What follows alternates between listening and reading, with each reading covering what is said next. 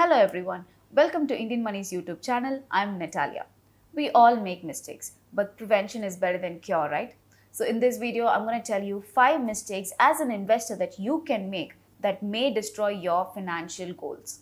Mistake number 1, relying on your company's health insurance policy. There are many people who rely on their company's health cover and end up paying a huge fortune when it comes to medical bills. Because your company's health cover can cover only so much. They are not going to cover all of your medical expenses. So it is always advised that you have your own health insurance policy in place outside of your company. Mistake number 2, addiction to credit money or loans. We all see different types of advertisements these days offering all EMI products on very low interest rate.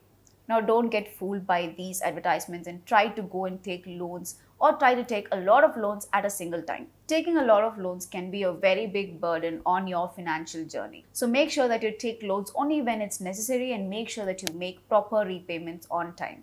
Mistake number 3, overspending because of social pressure.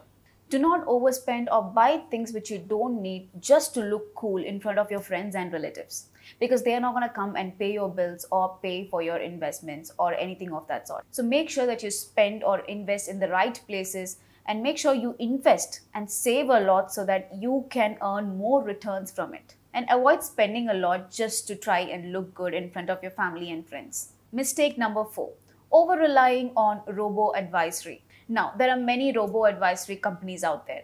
And technology is good. Using technology is really good. But make sure before you follow that advice, do some research. Make sure that it's fitting your profile. Make sure that it's going to be good for you and then follow the advice. Mistake number 5, getting attracted with free advice.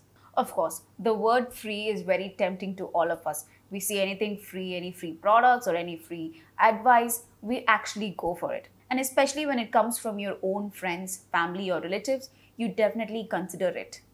So don't just blindly follow anyone's free financial advice. Make sure that you do your own research, do your own homework, see what kind of investments are fitting for your profile and then go for it. So if you avoid these 5 mistakes, then you are on a fast track towards achieving your financial goals. And that is all for today's video. If you like this video and if you want to learn more about personal finance, career building courses or business and farming courses, then click the link in the description box below and download the Financial Freedom app and start your journey towards becoming rich. And do not forget to use my code NAT. If you use this code, you will be getting 2,000 rupees worth scholarship absolutely free.